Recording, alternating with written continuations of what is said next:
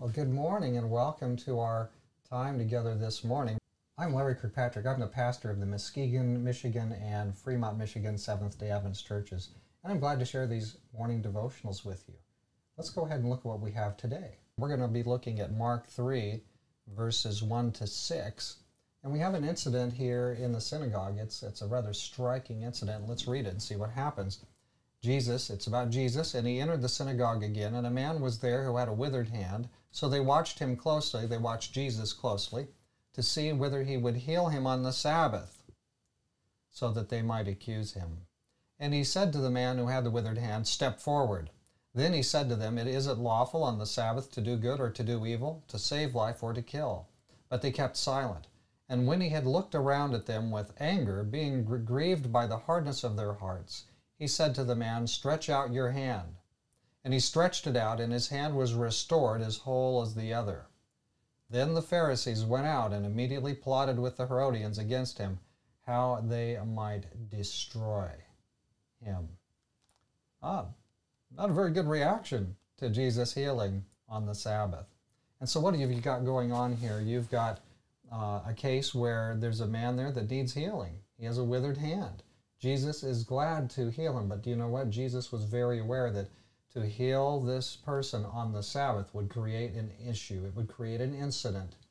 But Jesus goes out of his way. He's not going to allow this fellow to continue. He is going to exercise his power for this man's good. He is going to heal this man, and he's even going to allow it to be a test case. He's going to make an issue of the way they're keeping the Sabbath. They're not keeping Sabbath correctly by putting these kinds of restrictions on there. And so is it lawful to do good or to do evil on the Sabbath? Jesus calls him right up to the line, and he makes the case, and he heals him right in front of him. And their response, not a reasoned argument, not, hey, well, let's do a Bible study on this, let's check and see what the Bible says. None of that, because they had already made up their mind. They had their tradition. They had their way of deciding how they would do and not do Sabbath. So they go out and they plot how they can destroy Jesus. That was their response to this wonderful gift of healing from the Lord Jesus himself to this man in the synagogue on that beautiful and precious Sabbath day. Must have been the most precious Sabbath day in that man's entire life, to feel the power of God healing him right there on the Sabbath. I'll bet you that guy didn't miss too many Sabbaths in worship after that. Thank you, Jesus. Let's pray together.